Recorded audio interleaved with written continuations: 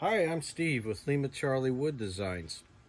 Visit my shop at LimaCharlieWD, all one word. So you search, go to Etsy.com and then search LimaCharlieWD and you'll get to my shop. I created this video to demonstrate and show the components of a new lock I'm using for two shelves that I sell on Etsy. They're concealment shelves with the hidden drop down. One is the classic model, which is shown here. And then we also have a more modern design that is more sleek and a little more contemporary, or a lot more contemporary looking. So the shelf without any options is a magnetic operated shelf. It will ship with a very flat rare earth magnet that's strong, and then you just put it underneath a trinket. You can also buy these candlestick holders with them in there, and you just slide this over where the magnet is, and the bottom will come open. This one, I wanted to demonstrate the RFID. I also sell a fingerprint model.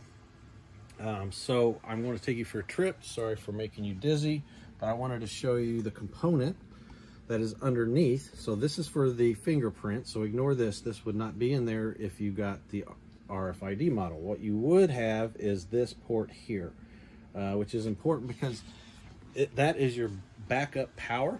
It does run on a single C123 battery, 3-volt battery that you can get at Walgreens or Amazon. The lock will give you an audible alarm when the voltage gets too low, and then it's not supposed to lock when the voltage even gets lower.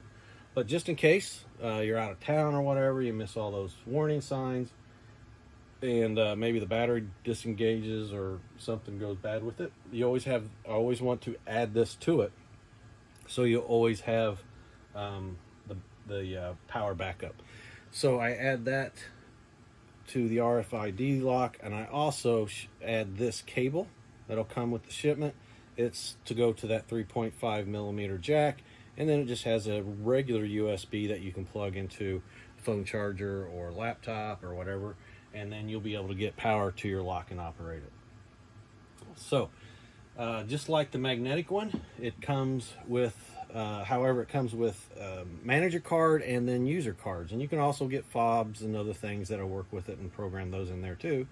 Then all you do, just like you did with the magnet, you just slide it over to where your lock is, and then it'll engage or disengage the lock and come open. So this model here also has the felt and a strut and a light that comes on, and then after you open, after 5 seconds, then the lock will engage again, and then all you have to do is just lift up on it and it'll lock itself.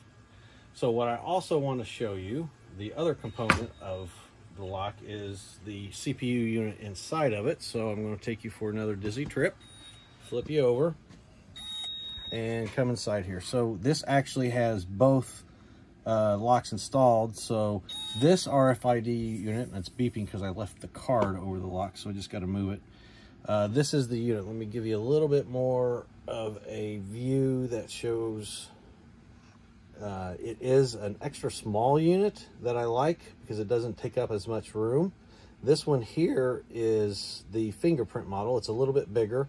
This is actually 3 inches by 3 inches with an inch. This is a lot less. It's probably about 3/4 of an inch high, and then as you can tell, it's probably about 2.5 inches square here. And then it has that cable that runs out, and then that's your jack for battery backup. So that is the component, or both of the components needed to operate this. And again, it comes with a manager card, user cards. After 5 seconds, it locks. You can see here that this has a strut and has a pretty heavy power, and it's a power drill and a battery in here. So the strut is to help it from slamming down. It will work fine without the strut.